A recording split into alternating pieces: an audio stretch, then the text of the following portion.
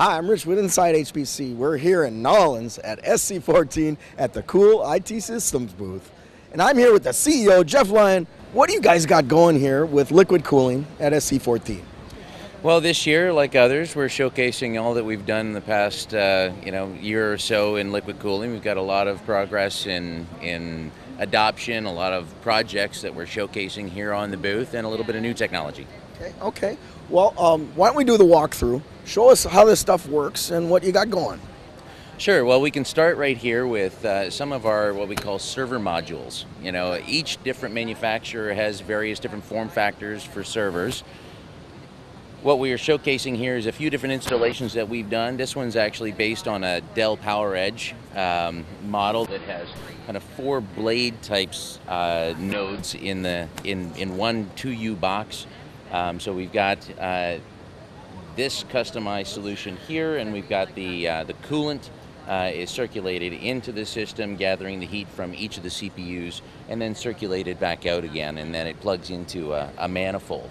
Hang on a second. Yeah. What do you say coolant? Is it antifreeze? Is it water? Is it Fluorodirt? What is it?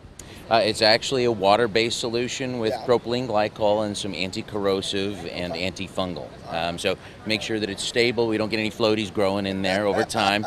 It is a nice warm water solution, so we have to be careful. Yeah, it's important to clean the taps occasionally. All right, I get it. So this is one nice example. We've got one up here, which is a SuperMicro super blade, where we've actually got 4 CPUs in one node, and so we're 2 coolant connections is enough to supply for 4 CPUs. And you can start to get a sense and a flavor that it just depends on the form factor of the server itself, how we apply the solution. It is nice that we've got an ability to support not just CPUs, but also accelerator cards or even potentially custom ASICs. Gotcha. I can show you a couple over here as well. This is actually an interesting one. We have an open compute standard 1U server. The OCP project stuff, the Facebook stuff. That's right. So we work together with Penguin Computing here, and this one's actually quite interesting. It has something called a blind mate connection. So this is a little bit different than these. These types are actually plugged in by hand. This one actually automatically gets plugged in just as you slide it into the chassis. Okay, so it's like a backplane for cooling connections. Exactly. So no different than you would with networking, power, and now cooling. The sled goes in and everything's good to go. Automatic. That's right. Now, we've got some nice stuff that we've been doing here recently. Here at the show, NVIDIA announced the new K80 accelerator card. Yeah, it's got twice the GPUs. That's got to get hot. It does, and something that we developed specifically for that. It actually turned out to be a great project for us. We have enough cooling for both GPUs as well as all of the power handling and memory that's on the card in one compact form factor. That's just made for the K80. You developed this. K80. We've got the Xeon Phi, all based on the same technology that we've been using as our kind of our modular kit of technology. So inside that K80, just like the rest of our solutions, is a microchannel heat exchanger made of pure copper. So fluid is going over the top of that inside there? Actually, we use a patented technology that we developed called split flow. So we drive the cool liquid down into the center of that construct, and it splits in 2 different directions. So we get the cool liquid in the middle, and it also has the added benefit that the coolant actually can go a little bit slower. It has low flow resistance so that we can support many more processors with very little flow. Did you happen to use CFD to get that tweaked the way you wanted? Absolutely. Okay. Yep. Cool. All right. Very nice. So that's kind of the cold plate technology, and this is what it looks like in final form. Okay. It's only about 15.5 millimeters tall, which allows us to keep our integration burden very low. Yeah, so it's that ain't a big high profile there. No, it fits inside just about everything with no trouble. Right. And there's flexibility for this too. So we can have the coolant goes in the intake here, and then we can come out here or here, so that we've got lots of flexibility when customers are coming to us asking for challenging integration stuff. Yeah, because this thing can't be 8 inches tall because that doesn't fit inside the server. Right? That's right, you got it. Got it. All right. So we can go and see what happens after that, because all of these solutions plug into the Manifold Module, and then we dissipate the heat. So let's go have a look. Okay. What do we got going here, Jeff? Well, this is an example of our Manifold Module. So you can see we talked about all of the server technology and how we have the looped, tubes coming out into quick disconnects. So these are specially designed dry break quick disconnects that are put together by a partner of ours called Stobly. Okay.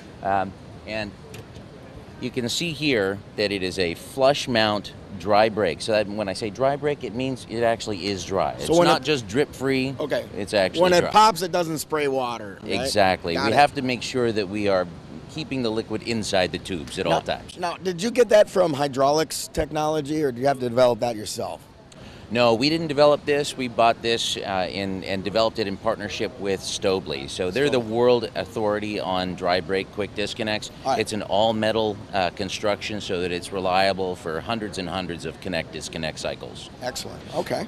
So the liquid, once we have the heat, we have cool liquid going into the server and the warm liquid coming back out onto the manifold. Where that goes after that is that we come into what we call our CHX. Okay, so this is a liquid-to-liquid heat exchanger, and what that means is that we have the coolant from the servers coming into what we have here is a liquid-to-liquid heat exchanger, and there all of the heat is actually transferred to facility water. Okay. So we have the coolant coming in, goes into this, goes through the centralized pumps there, and we have a reservoir. An accumulator here, and then after it's cooled, it goes back out to the manifold. Okay. But in the facility side of the loop, we have the cool facility water. Now that's coming from either a cooling tower or a dry cooler, maybe you're in an adiabatic cooling, and that comes in here and gathers the heat from the other coolant circulation, and then delivers the warm coolant back out to the facility. Okay, so I want to point out here, Jeff, that what this device on top, this is a 2U, I believe, form factor. That's right. Does this? How much can that 2U device, which is basically a heat exchanger? Yep. How many? Is this a rack full of cooling? What? That's right. So if we're doing just one rack or two or three racks, then this is the right solution for that. So we have this 2U module just plugs into the rack, and with that it connects into the manifolds, and it can handle at an approach temperature of 30 degrees Celsius. This can do 40 kilowatts. Wow! So a major full rack of 40 kilowatts. That's a serious dense rack. Yeah. Can you walk me through the PSI and through here roughly? Sure. So it's not a very high pressure system because we have low flow resistance going in here. Okay. So the pumps are actually what are driving the circulation through these tubes here, and we're looking at well under 10 psi for the entire circulation on the coolant side. Yeah. On the facility side here, then that depends on the facility, right? So that could be, 40, 50, 60 psi. Okay. We want to make sure that that's actually very well controlled and well regulated. This, in fact, actually is a proportional valve that can go to a full stop. So if we end up having some sort of a problem in here with facility water flow, we can shut it off right here at the first point as it comes in. It also acts as a proportional valve. So if we're using chilled water, we want to make sure that we don't allow the coolant to be overcooled. Okay, right. This was my next question. Like what if the incoming water suddenly is at 33 degrees? You're going to have to deal with condensation because that's a lot of, right? To avoid condensation specifically, we actually have a humidity sensor and temperature sensor here to understand and calculate dew point, and we limit the flow of that chilled water coming through here so that we never get down below dew point. Gotcha. We don't want condensation happening inside servers. That would be bad. But essentially, this is a tank, and if something happened, it's going to pool in. It's designed to house the liquid. That's right, or at least a limited amount of it before it gets shut off. And the sensors in your smart software are going to detect something bad is going on, and then what happens? Well, an alert would get thrown. It would shut the system down, do the best to contain all of the coolant flow. Yeah. And then we can see the We've got a touch screen on the front of each of the systems here, and it has various different capabilities, but it's monitoring all of the temperatures within alert limits as well. It also is going to, so right now we've got a pump error that lists here because we actually turned the pumps off because it's not a running system. Right. And the dew point is okay. Okay. So then on top of that, we're also monitoring the high pressure, low pressure, the flow, and the dew point and the humidity and reporting that. It has an ability to log the system, and it's on the TCP/IP network so that it can actually send out emails, be compatible with BMC, IPMI, or any other web server infrastructure that the data center might have. All right. Very nice. Now, we've got something that scales up considerably better than this if you're going to be doing, 6 to 10 to 100 racks. And we can have a look at that over here. Let's take a look. Okay, Jeff, what do we got here? This is a big rack of pipes and stuff. What's up? Well, this is a CHX 650. So we talked a little bit about the CHX 40 over there, which is actually based inside the rack. Right. Now, if we are going to be going to many, many racks, then we've got a much more robust unit here. That would be putting about 20 liters a minute or 5 gallons a minute out to the rack. Yeah. This is capable of doing a little over 350 liters a minute. Okay. So it has these large pumps down here that you can see, and they're capable of only one of them ever runs at a time. So you've always got one as a redundant backup. Okay. And actually once a week they switch. Oh, okay, so the thing doesn't, like an old diesel generator, hasn't been started in 30 years. You don't have that problem. Want to make sure that they're having the same wear life and that they're always in commission, and that if one were to fail, we don't want to find out then that the other one isn't working either. Gotcha. All right. So this is an impressive setup, and it has all the same sort of sensing technology that we talked about in the CHX 40, but obviously on a slightly grander scale. You see the 2-inch pipe that we're pushing out here. It has exactly the same functionality. There's an accumulator tank. There's a plate heat exchanger in behind that metal box, and a proportional valve here that is also doing the same dew point protection. Gotcha. So now, but we're pushing out an awful lot more coolant. We can see that coolant is delivered up through these large tubes here. We can have a look from this side, perhaps. Yeah. Oh, so I see facility. It tells me that's right. So the colded. Something warmer coming out. That's right. So you can see actually it's insulated inside here in case it's a chilled water supply. We do the same in there, but it's a little difficult to see anything. Sure. And then it goes directly into a large filter to ensure that we're not going to get fouling inside the plate heat exchanger. And then it goes and gathers the heat from the coolant and then discharges it out back to the facility. Now, on the coolant side, we're actually bringing in the warm coolant, cooling it off, obviously, and then sending back out the cold coolant. And we can see up here that we've got the network of coolant distribution going to each rack. So you can see the drops coming into the racks. They're on quick disconnects as well. And then that will supply that coolant into the manifold, and then it's exactly the same as what we looked at over here. So this device, this could cool a pretty good sized data center, this one rack with some water fed to it. Yeah, and the advantage of this is that it takes all that high pressure facility water, right? So we talked about 50, 60, 70 PSI.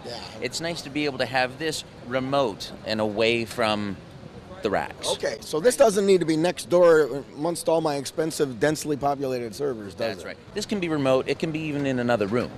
So that if you want to have that high pressure stuff abstracted from your expensive IT equipment, this is one strategy and a way to do it. Put it on the roof or in the basement or whatever, right? Exactly. So, and when we're delivering out to the various different racks, we have options too. That if we wanted to have some sort of disaster recovery, if we had somebody back in with a forklift or something like that, and it takes a few of the nodes off, you can manually shut these valves off.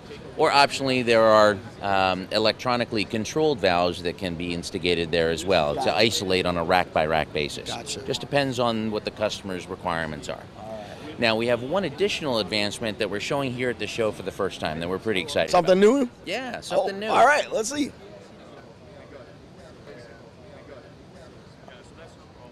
All right, Jeff, what's this new thing you were describing earlier? Well, we talked a little bit about over here, if we have an incident, then we can isolate at the rack level, right? Cut the coolant supply off. But what we've done is brought that down now to the level of the server. Okay. So we have leak sensing cable capabilities here. We can route this wherever we think that there's a sensitivity or the possibility of a leak. Now, if we were to actually sense a leak, I can just get my fingers a little bit moist here.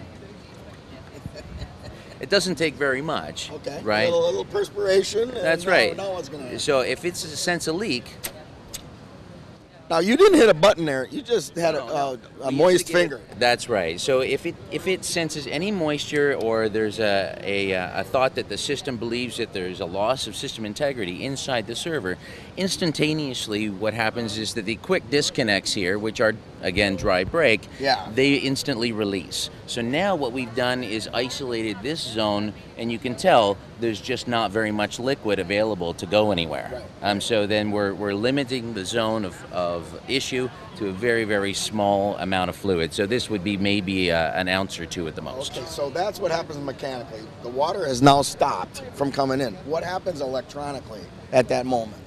Well, electronically, the signal gets relayed to the control system. Yeah. A notification gets flagged, and then in the control system that the data center is using, the operator would be notified to come and have a look and deal with whatever the server issue may or may not be.